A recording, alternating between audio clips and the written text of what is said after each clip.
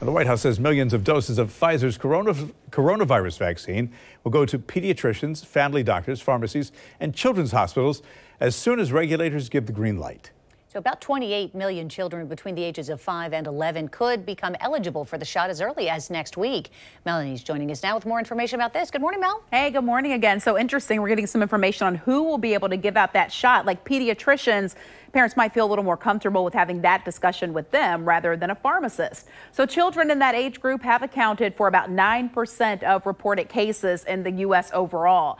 Officials say they expect about 30% of parents will get shots for their children right away, but many still have questions.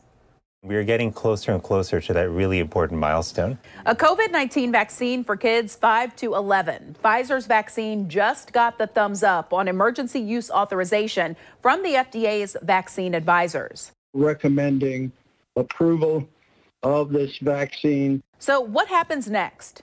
The FDA now needs to do its deliberation, taking into account the advisory committee's input.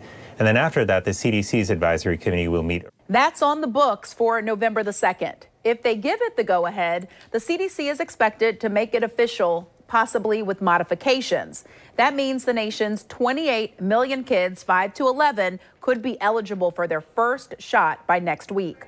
But some parents are still hesitant. A recent survey shows only about a third of parents of kids in that age group plan to get them vaccinated right away. There are some common questions that doctors say they're getting right now, like what about the potential risks of the vaccine? The cumulative benefits outweigh any potential risk. My child already had COVID. Would a vaccine still help? The level of your immunity against reinfection is really profound. It goes way, way up. What about safety moving forward? The safety monitoring of this vaccine will continue. It has actually been quite intense. And health officials say they are ready to roll. Now, the FDA could issue a decision about the vaccine by the end of the week. The agency typically goes with the advice of its expert panel.